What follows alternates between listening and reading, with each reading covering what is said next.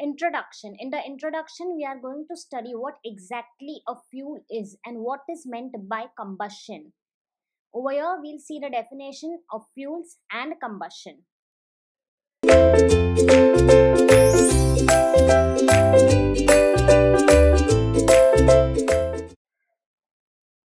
Fuel is a combustible substance. Now, what do we mean by combustible substance? Any substance which can easily catch fire is known as combustible substance.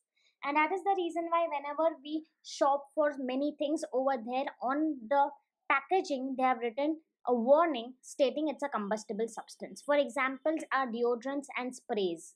So if we have deodorants and sprays and we are using deodorants and sprays, on it will be written that it's an inflammable substance, also known as a combustible substance. So both combustible and inflammable mean the same. Containing carbon as the main constituent. Most of the fuels that we use today contain carbon as the major constituent. Let's take some examples. To run our vehicles like cars, buses, trucks, etc., we use petrol. What is petrol?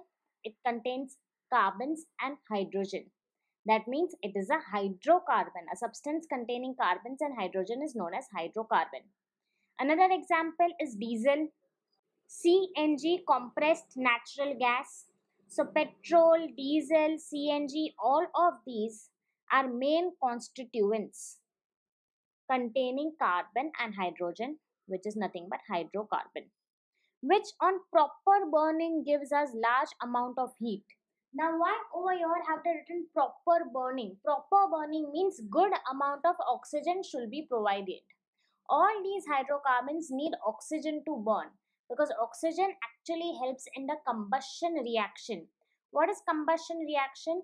The reaction which takes place getting out a lot of heat and light is known as combustion reaction. Or in short, a reaction which leads to fire is known as combustion reaction, which can be used economically for domestic and industrial purposes. If you see now today, fuels have become so dominant in natural life, that means in common man's life as well as in an industrial life. We use fuels to make coal, that means we use one fuel to make another fuel because coal itself is a fuel. We use fuel to create electricity. We use fuels to create so many different industrial components. These fuels are also used in our own kitchens in the form of LPG, liquid petroleum gas. That means fuels are used both in industrial as well as domestic life. Some examples of fuel are given to us. Those are wood. Wood is a major fuel. Before any other fuel, we used to use wood in the Stone Age era to create fire, to get heat, to get light. Charcoal and coal. Now, coal and charcoal are two different substances.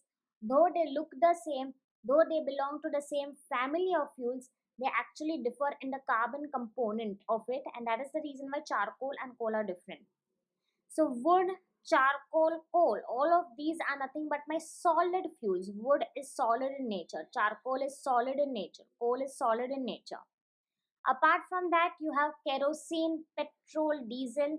We all have seen kerosene. Kerosene is liquid. It has a very particular smell which is of a kerosene. Similarly, we have petrol and diesel. Whenever we go to the petrol pumps to fill in petrol in our cars, we know that petrol and diesel, both of them are liquid in nature. Finally, we have producer gas, oil, gas. Now, these are nothing but gases which are compressed and they are used. For example, CNG, compressed natural gas. For example, LPG, liquefied petroleum gas. So, all these gases are also being used. During the process of combustion, carbon, hydrogen, etc. combine with oxygen with the liberation of heat. Now, this is a very important point. Combustion is nothing but a chemical process. And for a chemical process to happen, you need oxygen. For this particular chemical process of combustion, oxygen is very necessary. Why? Because the hydrocarbon which is there in the diesel, the hydrocarbon which is there in the petrol, The hydrocarbon which is present in all the different kinds of fuels need oxygen to burn. So this oxygen combines with hydrogen, this oxygen combines with carbon and thus liberates heat.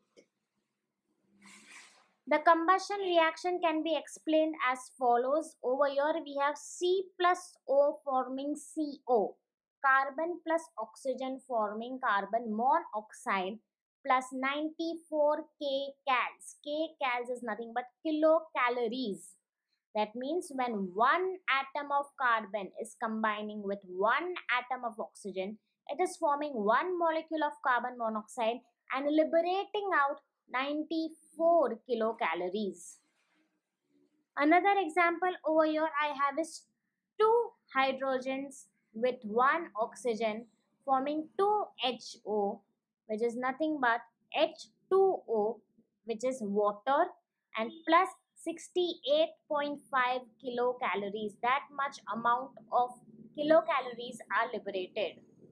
The calorific value of a fuel depends mainly on the amount of carbon and hydrogen. So if I have a lot of carbon and a lot of hydrogen, that means my fuel is good. That means my fuel will give a lot of energy, a lot of kilocalories, and will be good in combustion. Thank you.